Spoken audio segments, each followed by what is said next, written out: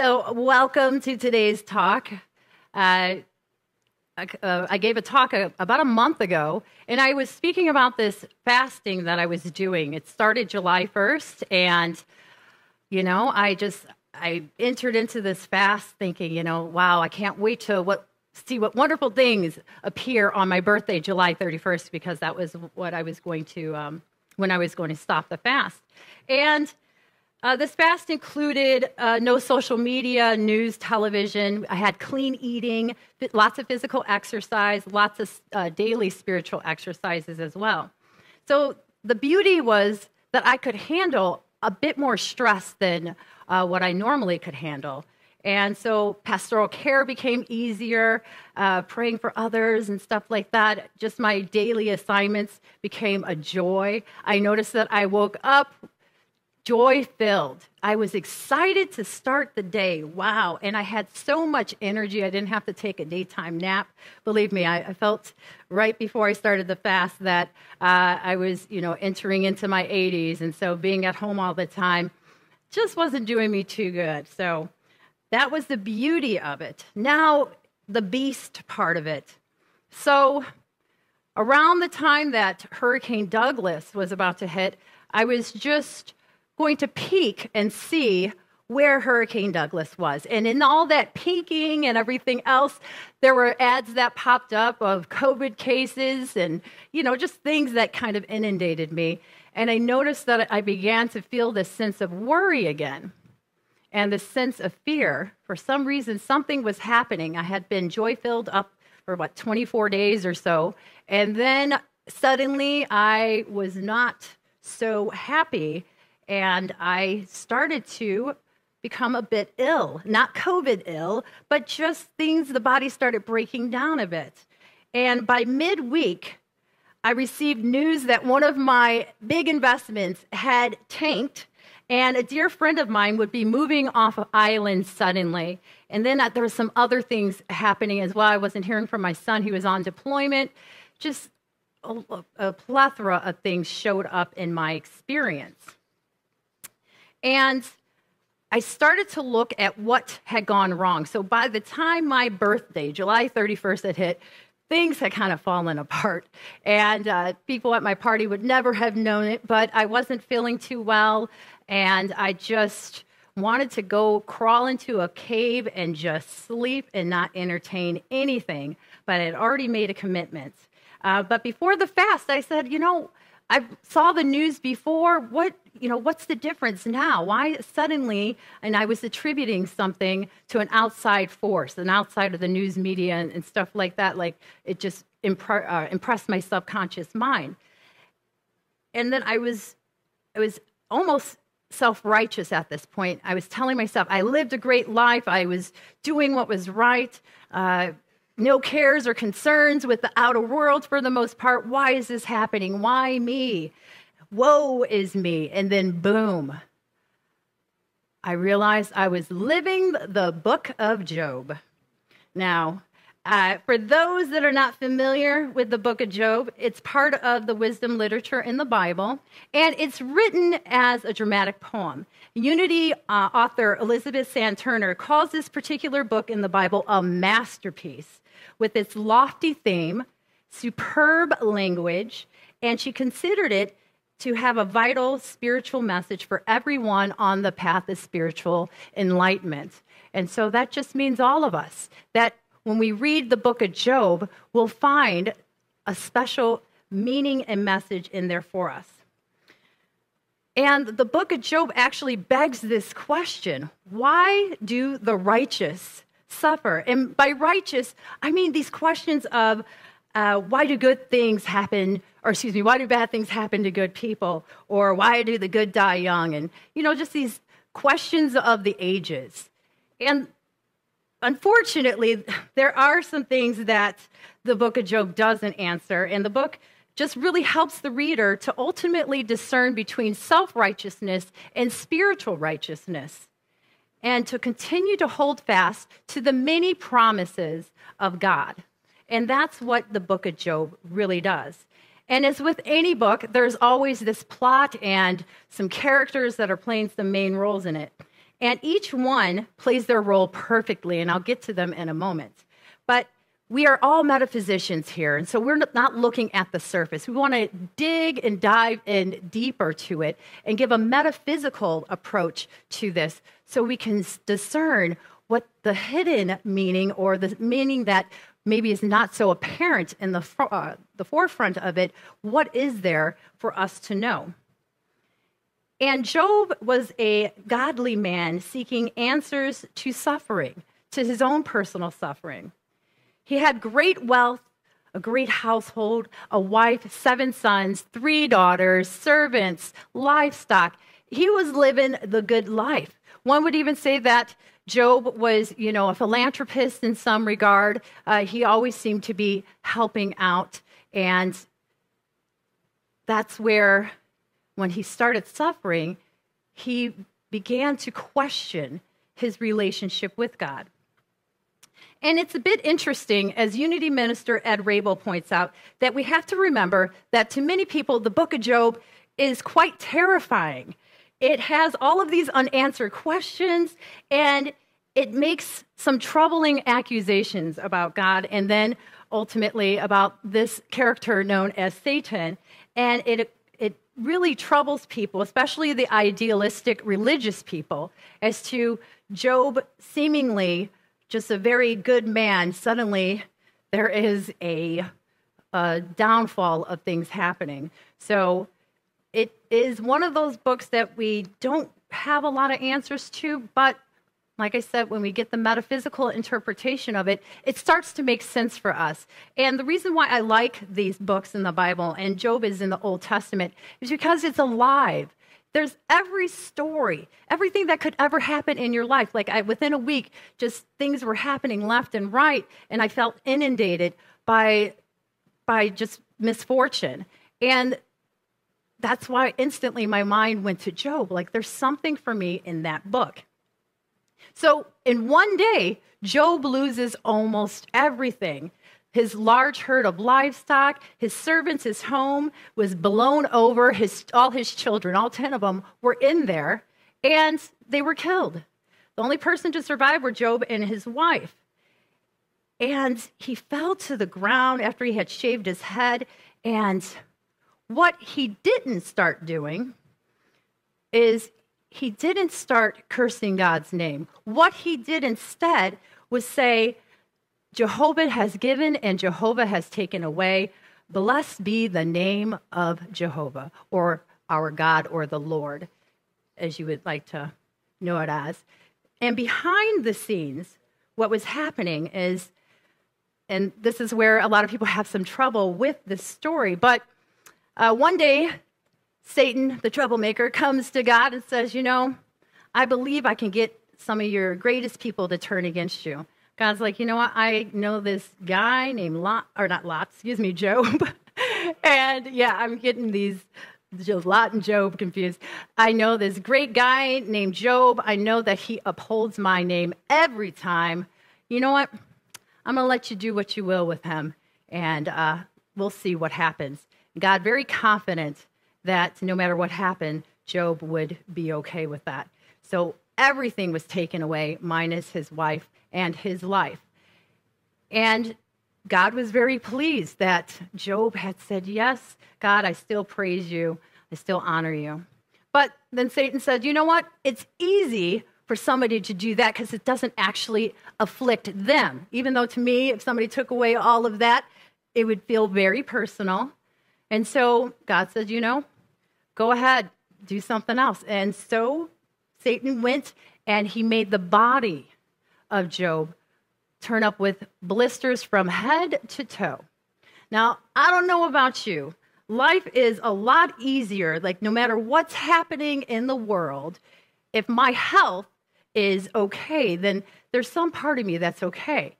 And, there's a saying, what people say, well, at least you got your health. It's very true because you can withstand a lot more when the body responds in a better way or when it has the strength to carry on. So the second wave hit Job. And at this point in time, his wife was furious, saying, I'd rather you die if you don't, beseech God, and if you don't, basically curse his name, then, we're done. And Job just would not do it. And during this time, he had 4 friends that came to visit him as well. Now, these characters can metaphysically represent maybe some friends and family of ours. Well, first of all, just the physical part can represent friends, family, news, whatever, things outside of us per se that are telling us that things are going wrong. But really, when we look at it at a metaphysical stand, we see that even our thoughts can attack us. And so we're going to look at each one of these characters as thoughts that we may have that keep us from communing with the Most High, especially during difficult times. So Job's friends come to counsel him. Job's, curled up in a ball. He's got boils all up and down his body. His wife's upset with him. His family's gone. It's a pretty rough time for this man. And they come to visit him, and the first one to speak is Eliphaz. He's the oldest friend of Job and reminds him of all the good deeds that Job had done. And he should not let this misfortune overtake him. And he suggests that this has happened because of the result of some sin, stating that he has seen this type of disaster before, and it is because somehow Job has plowed some inequity and has made something, and right now he's reaping basically what he has sowed.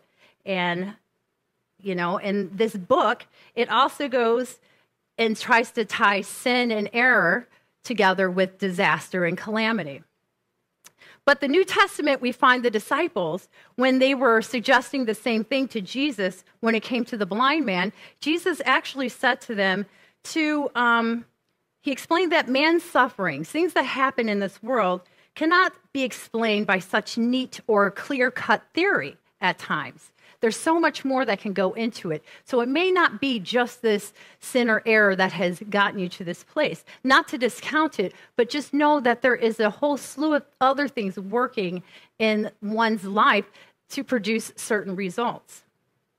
And in New Thought Community, because, our thoughts attacking us, or maybe sometimes people thinking that they're being helpful to us, Job was really needing some clarity and some instruction. And his friend Eliphaz was really just telling him that, he did wrong. There was something wrong. He needed to fix it, and wasn't providing much comfort. And in New Thought Community, we can look at that as metaphysical malpractice, where we're trying to be helpful in this, to people, but unfortunately, it is not taken that way.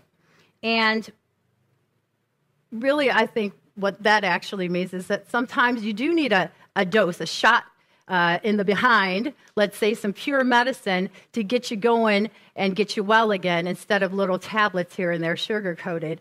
And Job was looking for some sugar-coated stuff, some medicine, elixir, and his friends were not providing it. And next to speak was Bildad. He suggested that God always acts with justice and fairness.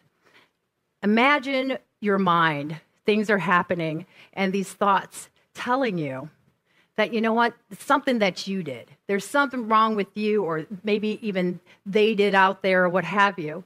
And so we're seeing that each one of these friends is representing some thought in our minds that happen whenever something doesn't go our way.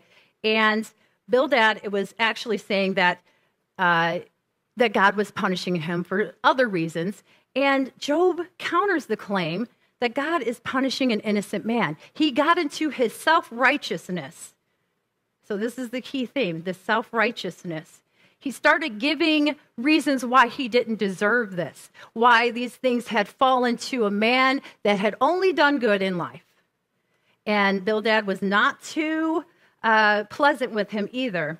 So Job laments his condition and wishes that he was never born. And at times, I know personally, especially in the past, things have happened in my life, and I just want to throw myself a pity party. And my thoughts support me in that, believe me. Yes. And up to bat now we have Zophar, and he criticizes Job for challenging God's justice and claims that Job is being punished, for his wickedness. Job agrees that the wicked are ultimately punished, but insists that they often prosper and flourish in this lifetime. And then something of a round robin starts to occur. So Job is really standing on his thing that I did nothing. I'm an innocent victim at this point. Woe is me. And his friends take turns. 3 rounds they went, just kind of bashing him, just telling him how he was no good, how he had fallen short of the path of God, and how this is why he is being punished.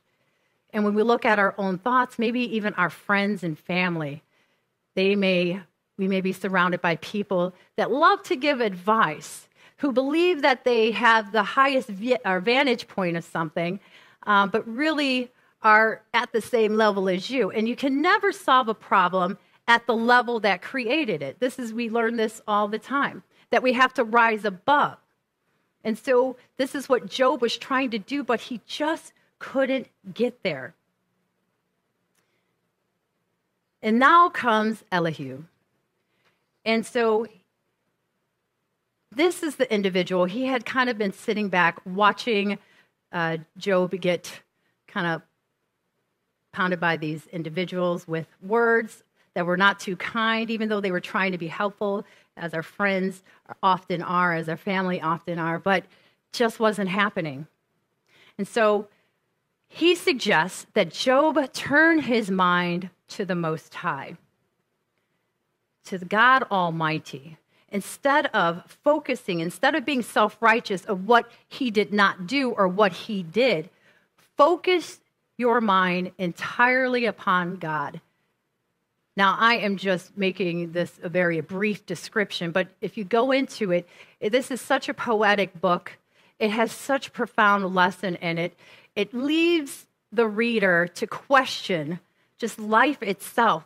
But then ultimately you realize that what his friend Elihu was trying to do was to get him back to God. And during this time when his friends were in the round robin, just kind of going and tell him how good he's not, he still stuck with God, but he still tried to defend his position. And in the end, what he was able to do and what God ultimately saw and was able to speak to was that Job stuck by and started to lift and realize, changed his mind, instead of being self-righteous to being spiritually righteous. And that whenever something of a calamity happens in life, to focus that energy and all that attention, to be in the presence. Job wanted to ask God, why did this happen? But he didn't go directly to God. He had his friends surrounding him, telling him, until one of them spoke to it. And God's response was a little bit arrogant. This is another thing that many people don't like about this book, but it just cuts to the chase. And it really tells that, I've heard, I witnessed, I'm very pleased at you for just keeping with me on this. And ultimately, Satan loses the bet, because not once did Job denounced God. And he actually got back his double portion. So everything that was taken from him, he got a double portion of that. In a weird way, it worked itself out. I mean, I couldn't replace my own kids with, 20 other and, be too happy about it. But Job was delighted. And that's the happy news of this book. So after reading it, I went through some old spiritual exercises that I had not put into use during the July month. And I came across one that is especially helpful, and I started to put it to use. And it's called Ministering to God. And it really has its basis in Ephesians chapter 5, verse 14 through 21.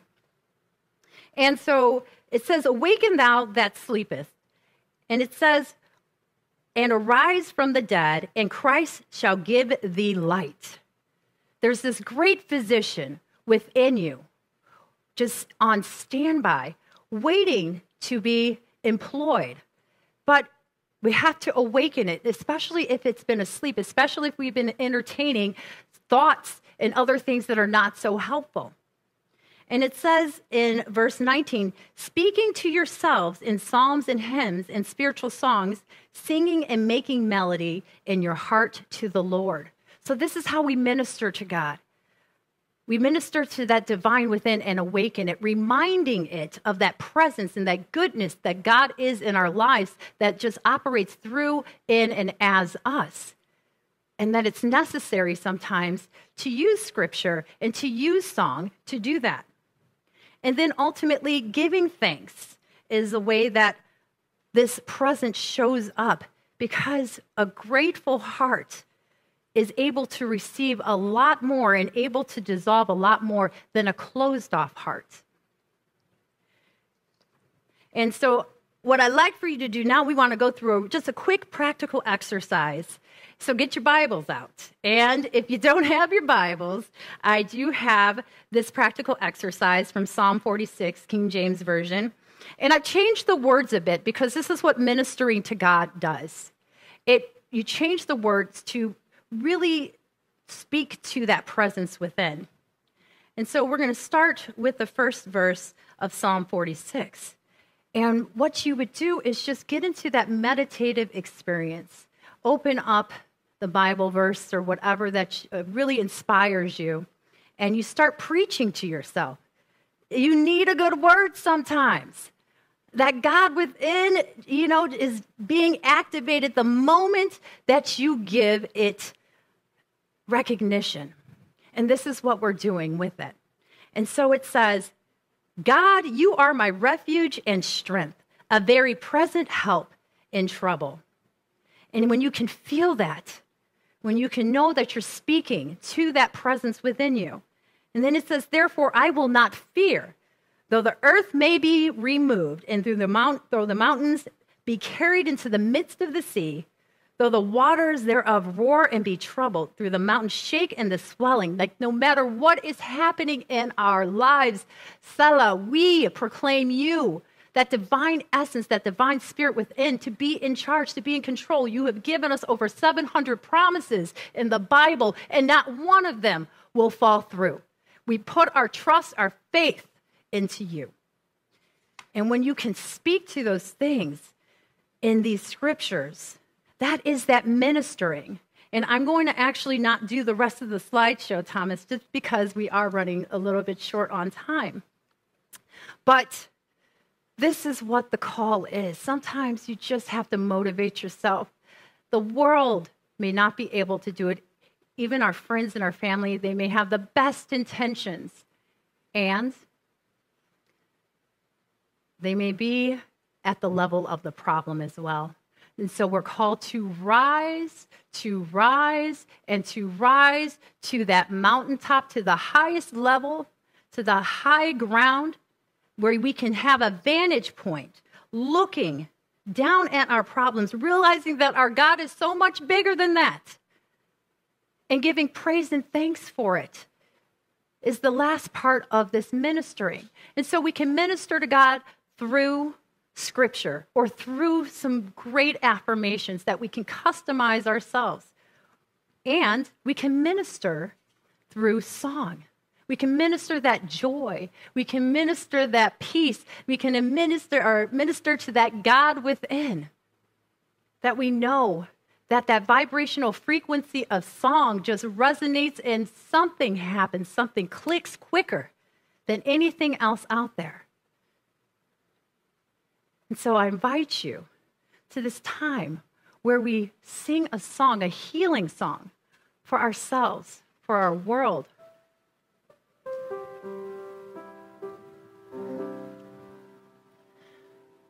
Joy fills every cell in my body.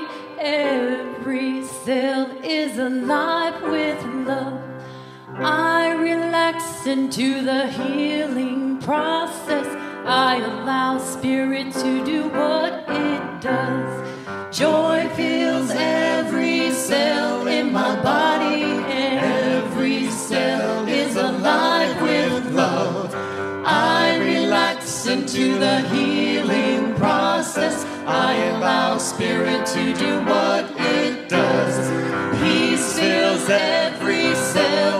body. Every cell is alive with love. I relax into the healing process. I allow Spirit to do what it does. God fills every cell in my body. Every cell is alive with love. I relax into the healing process. I allow Spirit to do what it does. I allow Spirit to do what it does. And when we take that and we can just find a song that lifts us, that infuses us with those promises, we'll see a transformation, because this physician is within. Jesus said, physician, heal thyself. And that is our call. And we give thanks for that.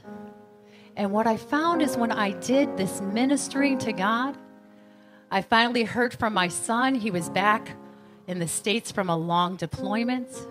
That all the money that I had thought I lost in that initial investment came back to me in full. And that these relationship things that I was having were completely dissolved. That there was peace when I started ministering. That things in the outer started to transform because I was transforming within. And so take that. Take and know the physician within you, that God presence.